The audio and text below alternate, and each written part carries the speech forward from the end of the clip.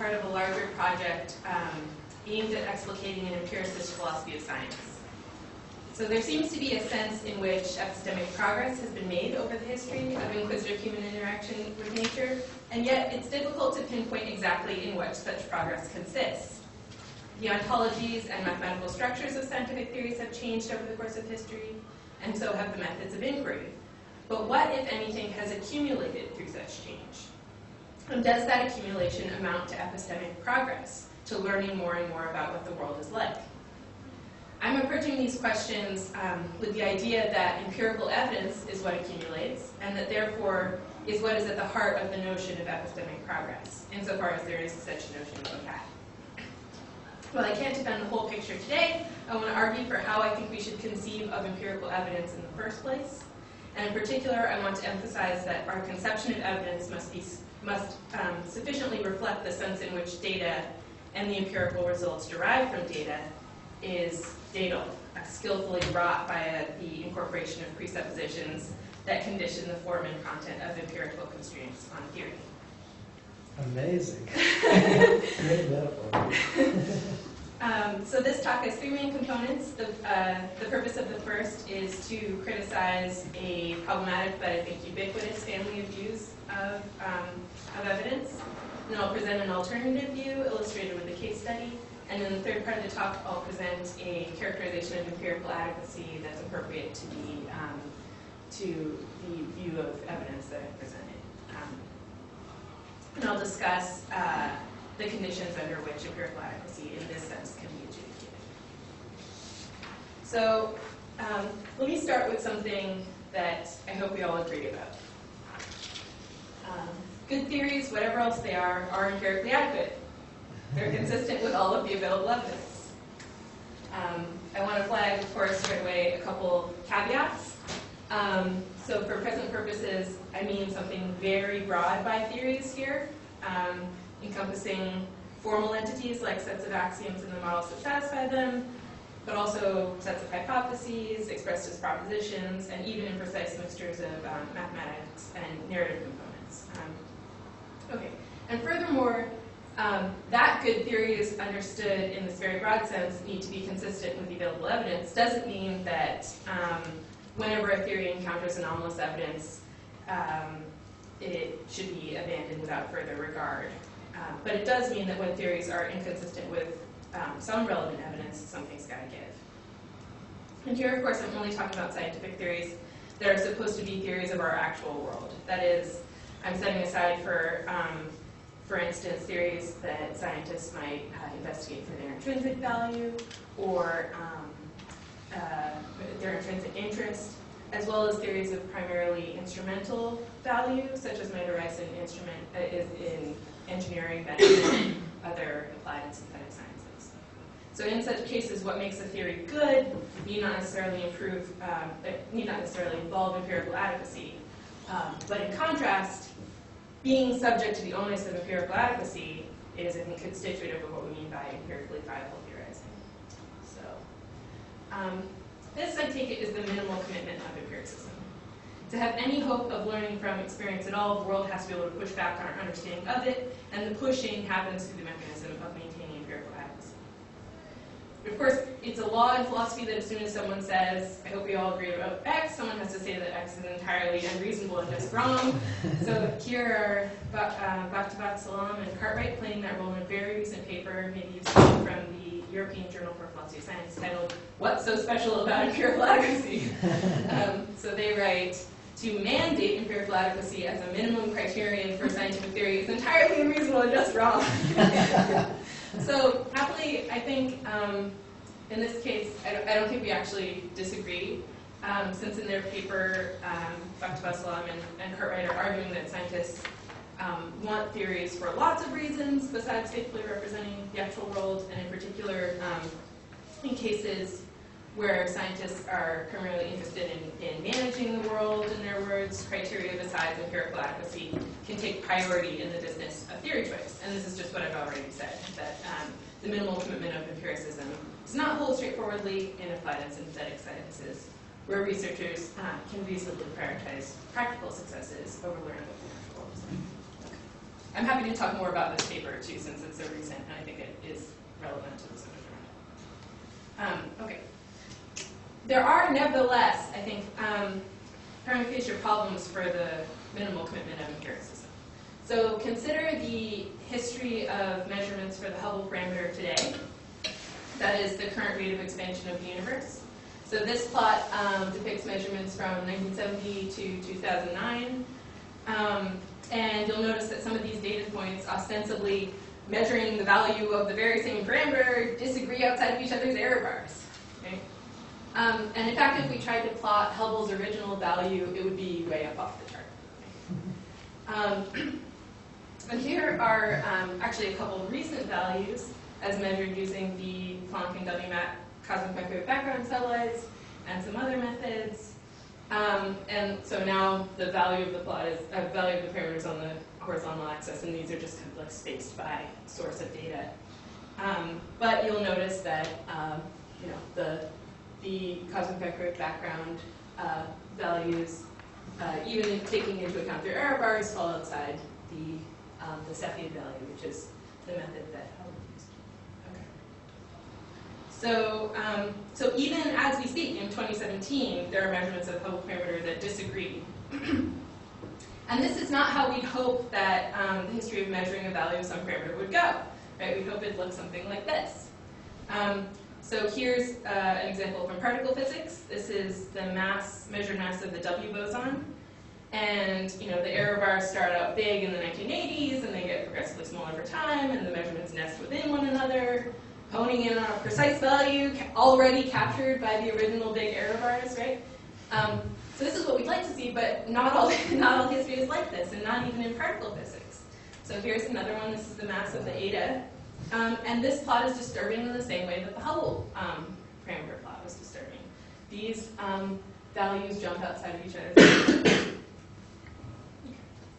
So I said these sorts of cases present a prima facie problem for the minimal commitment of empiricism.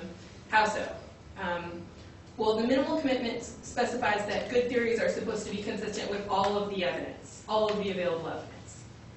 But if we think of the corpus of evidence as made up of empirical results, then the corpus of empirical evidence appears to be discontinuous and contradictory. The body of evidence made up of empirical results is internally inconsistent. Such a body is not cumulative. It would be a fool's errand to try and render one's theory consistent with evidence like this. So I think this plot should make you really anxious. And I think this prima facie problem for the minimal commitment of empiricism stems precisely from thinking of the evidence relevant to adjudicating empirical adequacy as results, as being made up of results.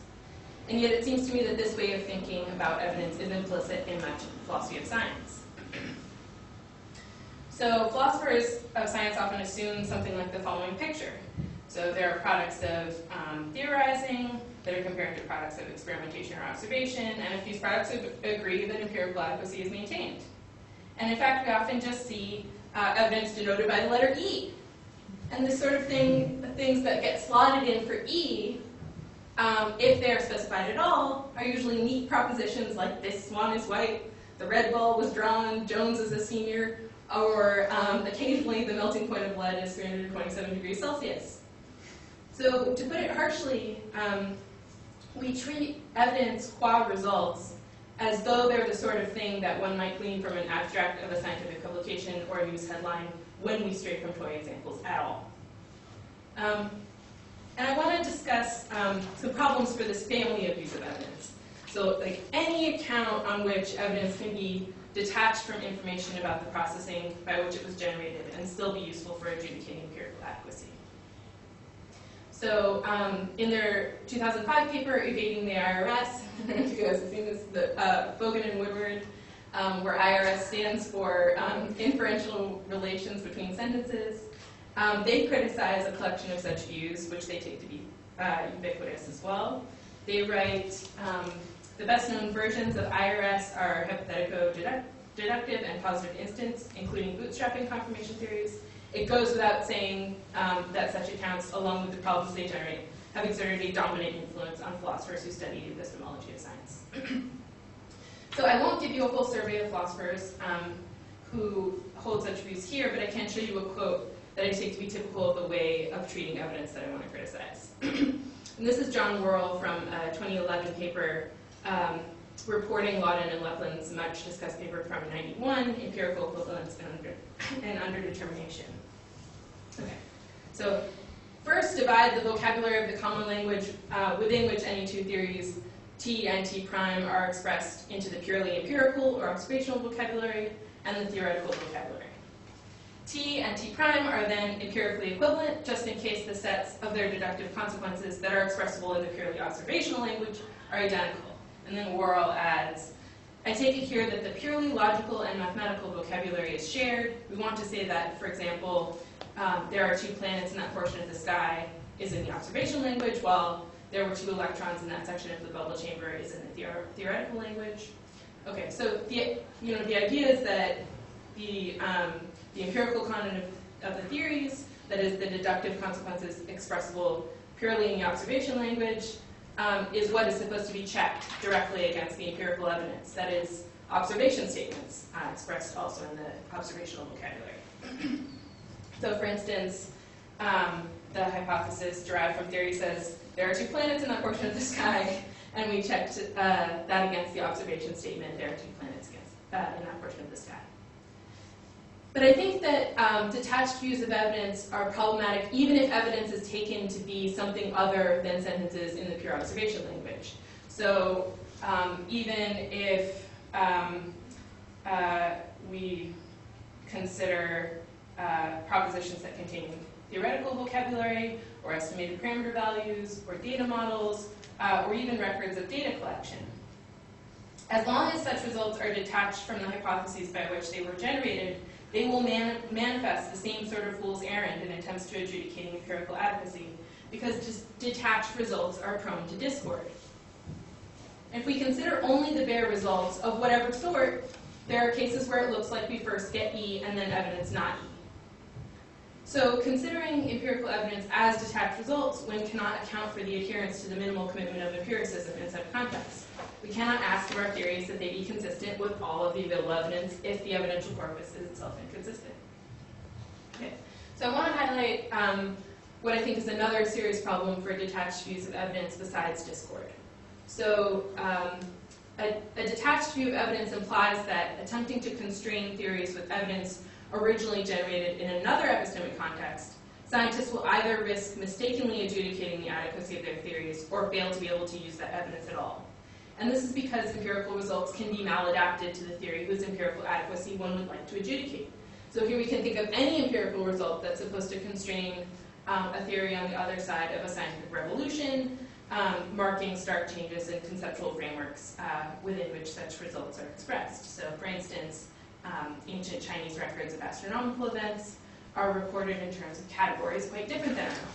These observation records refer to like Ko-Sing visiting stars, Po-Sing bushy stars, and Hui-Sing sweeping stars, not say comets and supernovae, even accounting for translation, right? So how, but an empirical result can be maladapted, I think, to a theory in a variety of ways besides being expressed in maladapted conceptual terms, since the final form of an empirical result can depend on many, many intermediary processing stages in which researchers may employ instrumentation, theories, models, modes of analysis, and representation schemes that contribute to the form and content of the result.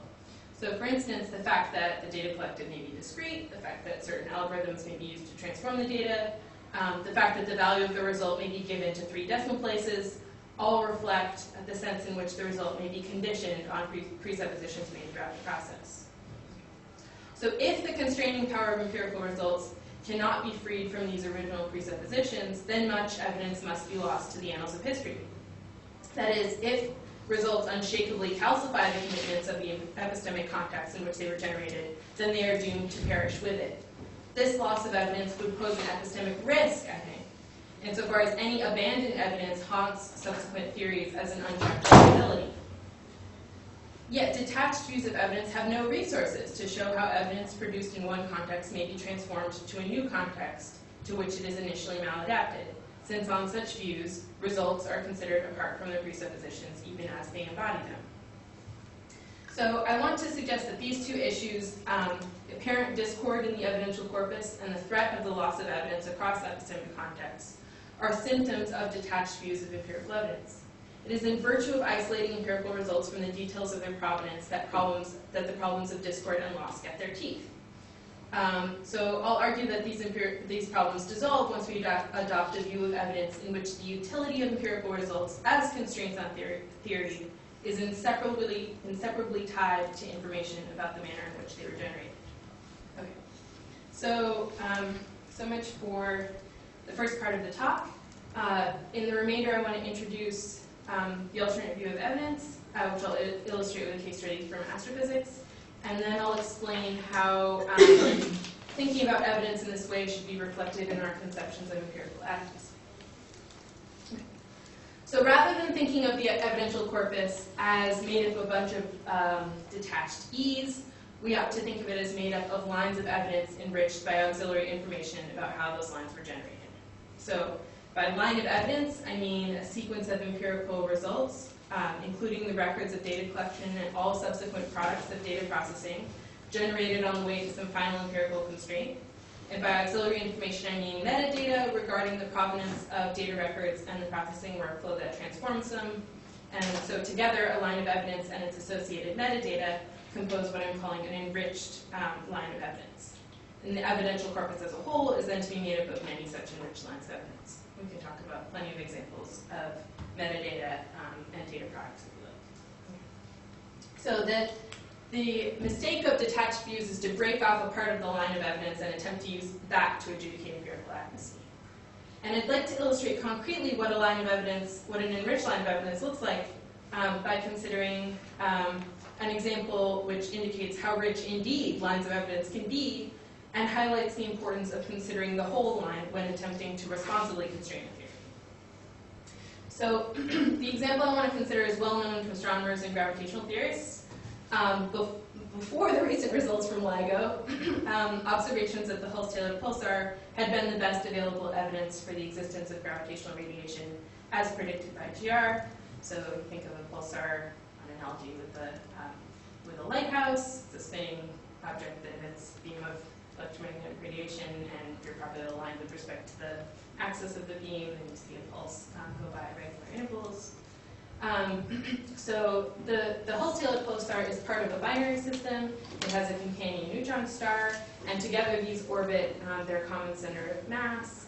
And the binary system is thought to lose gravitational energy, and thereby tightening the orbits of this system over time. Okay, so observations of this pulsar are taken as confirmation of GR because the decay of the pulsar's orbit appears to match the general relativistic prediction precisely. So for instance, in one of the first major articles reporting these results, written in 82, Taylor and Weisberg state, quote, "We argue that the observed rate of decay of the orbit firmly establishes the existence of gravitational radiation as predicted by general relativity. At the same time, several other theories are shown to be inconsistent with the observations." And from what I've just given you here, this looks just like what one would expect on a detached view of evidence, right? Like you have the orbital decay rate PV dot from observation and the predicted value of PV dot, and you straightforwardly compare them to see if they're consistent or not, right? But to get to that final result, you have to start here with a signal from the Arecibo Observatory. And from there, at a very coarse level of description, the data processing goes like this. So data from the receiver comes with interference from like nearby radio towers and other astronomical objects that you're not interested in, which need to be removed. In addition, the pulses picked up by the telescope are so weak from this object that in order to obtain a high enough signal-to-noise ratio, the effective dispersion due to the interaction of the signal with free electrons on its way to Earth is compensated for in hardware, and the pulses are averaged together in blocks of 5,000 pulses before any data is ever written to disk or at tape for the case of some of these observation runs. And then the data is fit to some particular model of the binary system in order to extract parameter value estimates. And then the values associated with the different data sets have to be appropriately weighted. So these different observation runs have different, different conditions associated with them that have to be taken into account. These different parameter values have to be combined into a single set of adopted parameter values. Those parameter value estimates can then be compared to the values predicted from theory, and finally one can arrive at the claim gravitational waves exist in the conformation of GR. But of course, as you can imagine, each of these steps is quite involved. But to just give you a sense of the sort of substantive assumptions that go into this process, let's just focus on the transformation of the reduced data into values of parameters of the model fit to the data. So the reduced data consists in pulse arrival times in the reference frame of the telescope. And in order to fit the model to these pulse times, it's convenient to express them in the pulsar reference frame. So after correcting the pulse times for relativistic effects, including the annual variation of the rate of terrestrial clocks, this transformation is accomplished by way of an intermediary step in which the times are transformed to the reference frame of the solar system barycenter. And in order to do that, one needs the precise position of the Earth, which is supplied by a particular version of the Lincoln Laboratory planetary ephemeris.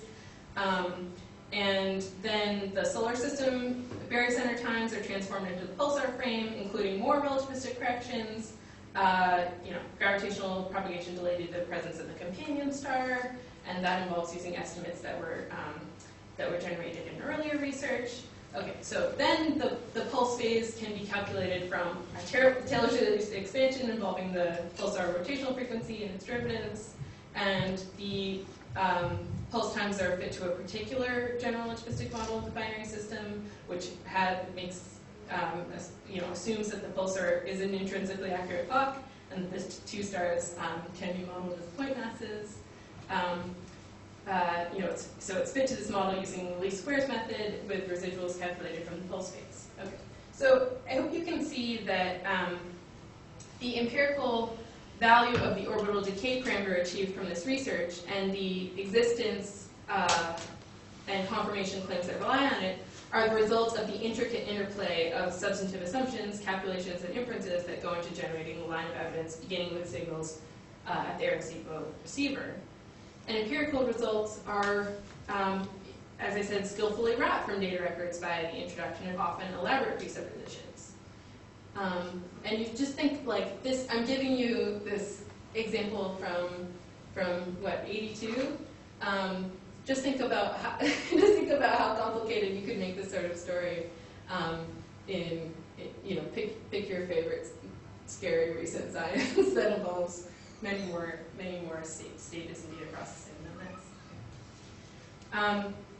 So given that the results are so process dependent in this example, how did Taylor and Weisberg expect to be able to use the result to constrain alternative gravitational theories?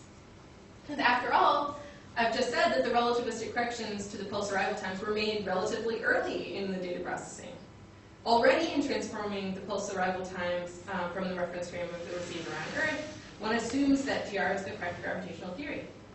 So that there's at least a potential danger in using the final estimated value of the orbital decay parameter to constrain alternative theories. If the early assumptions turn out to be problematic, then the result has been contaminated very early on. And I'll have something more to say, more specific to say about what kind of assumptions are problematic shortly. But thinking hypothetically for a moment, suppose that the alternative gravitational theory one would like to constrain implies substantially different corrections that should be made to the terrestrial clocks than GR. This difference would then propagate all the way through the data processing to inflict a difference in the final result calculated for the rate of decay parameter. So it would then be misguided for someone to try and constrain the hypothetical alternative theory with the empirical parameter generated assuming GR. But notice that this is precisely the sort of problem that a detached view of evidence can't address. If the detached result that such a view recognizes as evidence turns out to be maladapted to the theory you'd like to constrain, then that piece of evidence must either be lost to history, or worse, mistakenly used as if it were well adapted, thereby corrupting our knowledge of the empirical status of our theories. So can I just ask, as I understood the correction is something like time dilation, that the things that, in my simple-minded picture, you just got a moving thing, and so you're going to have to correct its clock according to time dilation. So that's sort of like a special relativistic claim, and I was imagining that we're now looking at theories of gravity that are dealing with more, that might agree, that would probably agree on the local special relativistic physics. So, but is that not the case? Yeah. Okay. Yeah. So I think you're right in this case that that these guys are, not doing anything illicit. They're actually making perfectly fine assumptions, and even in cases of stuff that might look more suspect further up in the chain, they have an appendix where they provide some reasons for thinking that those are good assumptions. And I think you're right that the particular assumptions made in this case actually don't, they can perfectly well make those assumptions and constrain the theories that they're interested in constraining. So that's what I want to say just now. So the thought was, maybe I need to find like a, it's hard to catch scientists doing this wrong. I found one, this paper of Brax et al., where I totally thought I had them, and then I'm not. I can show you that piece if you want to talk about it. And I think they're actually still fine. But then again, you talk to researchers about where they get their evidence and how much they look into the background information, and they're like, oh yeah, we don't really do that. And then you press a little bit, and they're like, oh yeah, okay, we actually did. So it's it's a little bit hard to see how prescriptive I think I can be with this. But so at the moment, yeah, speaking to philosophers, I'm interested in saying, okay, what sort of assumption, where could this go wrong? What kind of assumptions could one make that would cause a problem in constraining the theory? I mean, I guess all I'm going to throw is if it were gravitational time dilation, then you might expect that some competing theory of gravity wouldn't exhibit it. If it were just time dilation due to the relativistic motion, then you'd think that everybody should agree about that, right? Just in competing theories of gravity. So it just depends on what the competitors look like. So maybe in the case of the correction later from the companion star, that would be more a case where you might have to worry, I guess. But yeah. Okay. So when what sort of presuppositions are problematic? Are the problematic ones that make a result maladapted to the theory that we'd like to constrain? So I think first of all, results that are given in concepts, parameters, or other vehicles that aren't found in the theory to be constrained. Obviously one can't straightforwardly constrain one's theory of supernova with the bushy star observations. But an initially plausible thought is that anytime a presupposition from a genuine competitor theory is assumed somewhere in the chain of processing, then the result will be maladapted. But this is not quite right. So Lehman in 1988 gives a nice example of this, just in the context of the Michelson-Morley experiment, looking for the effect of the ether velocity on the speed of light. So according to Lehman, Michelson modeled his experimental apparatus using simple single-ray optics and made assumptions formally inconsistent with the theory he was trying to constrain. However, using consistent assumptions would have resulted in a fourth-order correction in the context of an experiment to measure a second-order effect, and so thus didn't make a significant difference to the constraint. Right? So, and in fact, I think something similar happens in the Hulse-Taylor pulsar case. Although they assume general relativity in an early stage of data processing, they point out that the results thus calculated can be used to constrain some other gravitational theories that are formally inconsistent with GR, since, quote, none of those theories predicts even the proper sign of orbital period change due to the emission of gravitational radiation, let alone the proper magnitude. So any difference that substituting alternative theories into the data processing stages could make to the empirically derived parameter value apparently would not make a significant difference to the constraint on theory. Okay. So in light of this, we'll say that in order to constrain some theory, an empirical result must be well adapted to the context of constraint, and that this requires that all of the presuppositions that have been incorporated into the result throughout the course of data collection and processing are either formally compatible with the theory, or else their incorporation does not influence the constraint thereby obtained in a manner that differs significantly from the influence that formally compatible assumptions would have imparted had they been incorporated instead. So, and one hopes that scientists themselves are good about checking to make sure that the results they use to constrain their theories are indeed well adapted to their theories. But suppose that the result in question is maladapted. It may be possible to salvage a constraint anyway, as long as enough information is available about how the result was generated, to backtrack through the stages of data processing in order to find a product of an earlier stage that is adaptable to the theory to be constrained, and then reprocess using the resources of the new theory, thereby generating a well-adapted result. So in this way, an enriched line of evidence, the stages of data processing considered together with information about how the processing was accomplished, provides the resources with which a particular empirical result can be brought to bear on frameworks other than that which was originally used, in a way simply not available to someone with a detached view of evidence. And thinking about enriched evidence allows us to account for how it is that empirical adequacy is supposed to be adjudicated with respect to all available evidence. The collection of empirical results considered together with auxiliary information about how they were generated is not internally consistent, just as there's no contradiction between if X and P and if Y and not P, even though there is one between P and not. And the enriched evidence view has the resources to account for how scientists maintain the minimal commitment of empiricism by doing due diligence to check the empirical adequacy of their theories. In other words, taking into account auxiliary information, it is no longer mysterious how theories could be expected to be empirically adequate with respect to prima facie discordant results and with initially maladaptive results. And so this is how I suggest we need to think about evidence in order to avoid the failure of detached views to account for the minimal commitment.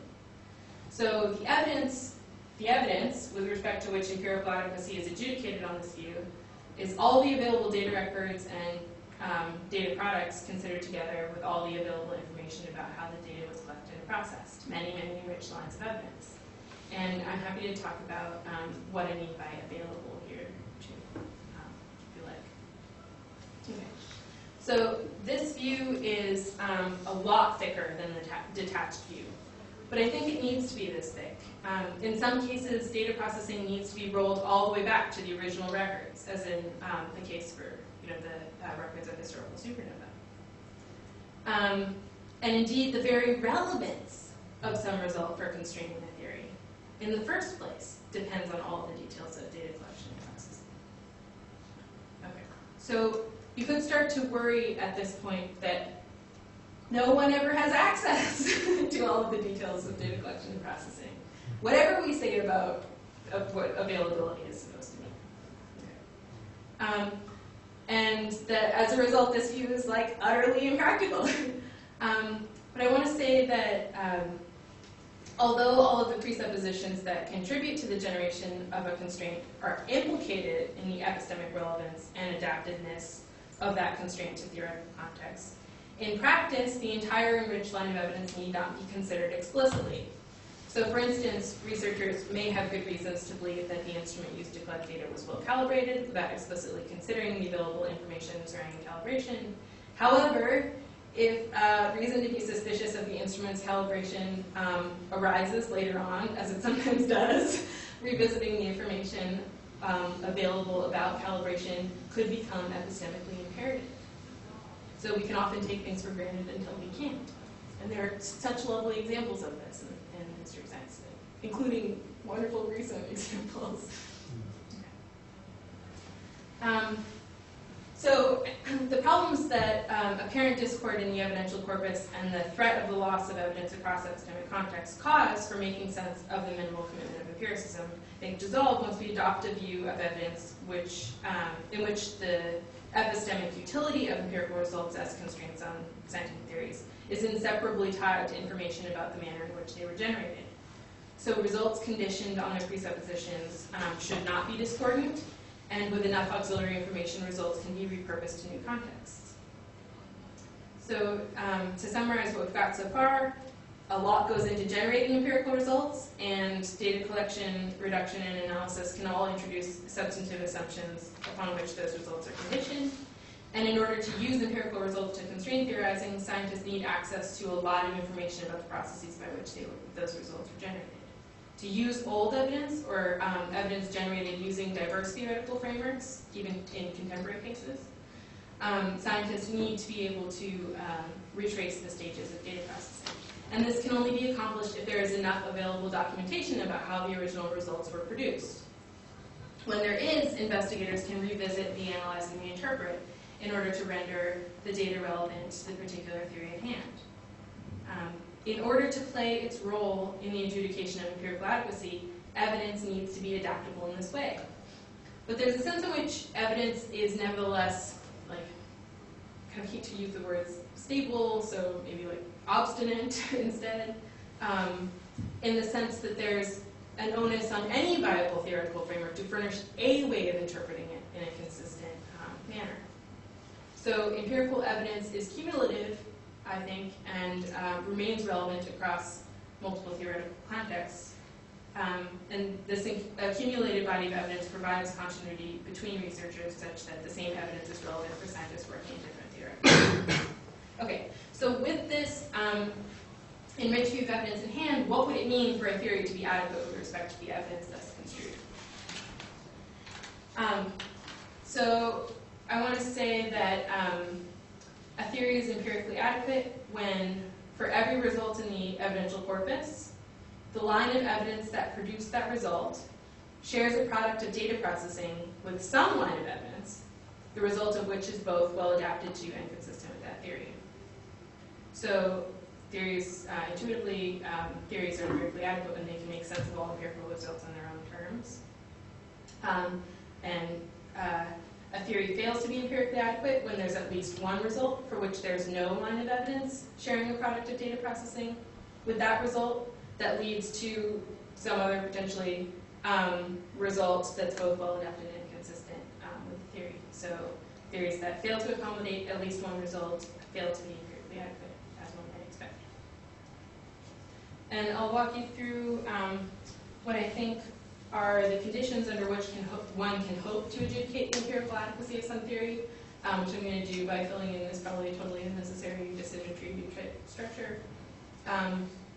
So the conventions are that diamonds are questions that are answered no on the left and yes on the right, and if you land in a yellow box, then you're in a dead end and the empirical adequacy of your theory cannot be determined with respect to the evidence under consideration. But if you land in a green box, if you make your way to a green box, then you can follow, then you are in a position to determine if the consistency of your theory with respect to that evidence. So being able to judge the relevance of a result to a theory is a necessary condition for being able to use that result as a constraint on theory in an epistemically responsible way. And the relevance of results depends crucially on the provenance of data from which it derives.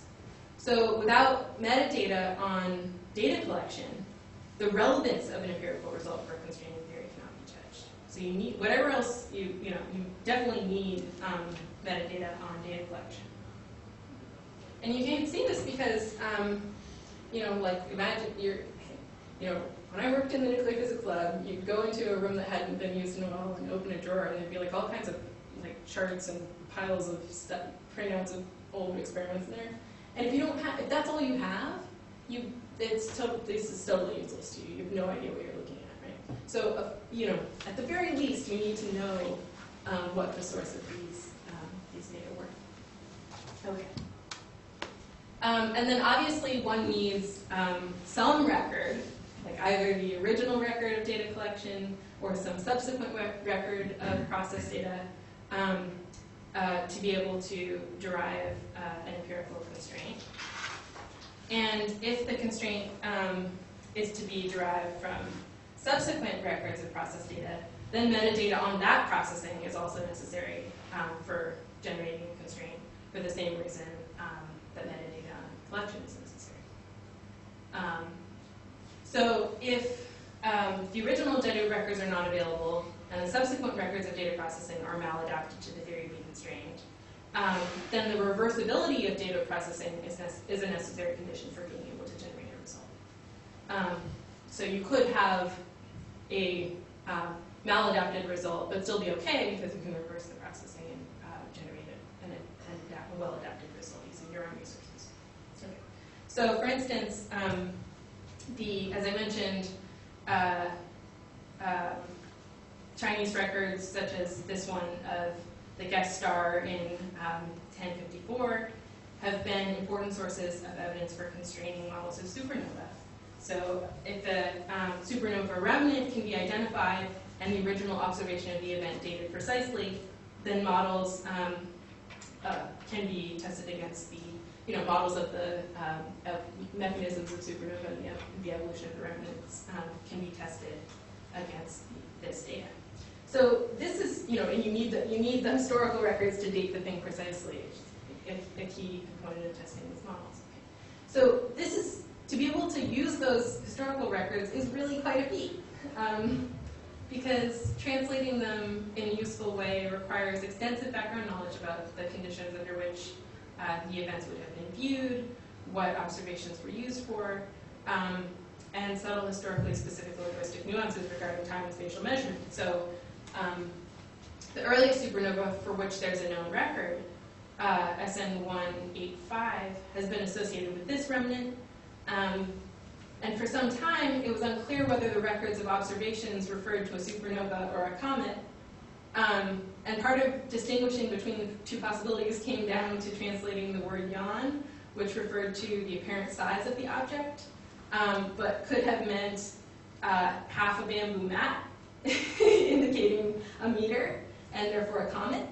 A low stool, which is only 30 to 50 centimeters, or it could have simply been like an imaginative figuration. Right? And the historians argue about this. But they decided in the end it was supernova. So you need to know a lot you need a lot of background information in order to use these things. But once you have them, incredibly useful for constraining contemporary models of supernova, like the mechanisms of core flash, for instance. Okay.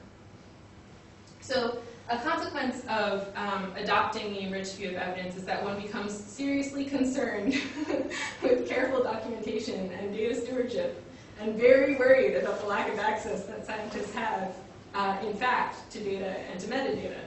And so here's something to keep you up at night. This is Goodman et al., 2014, who are information scientists. The amount of real data and data description in modern publications is almost never sufficient to repeat or even statistically verify a subject being presented, a study being presented.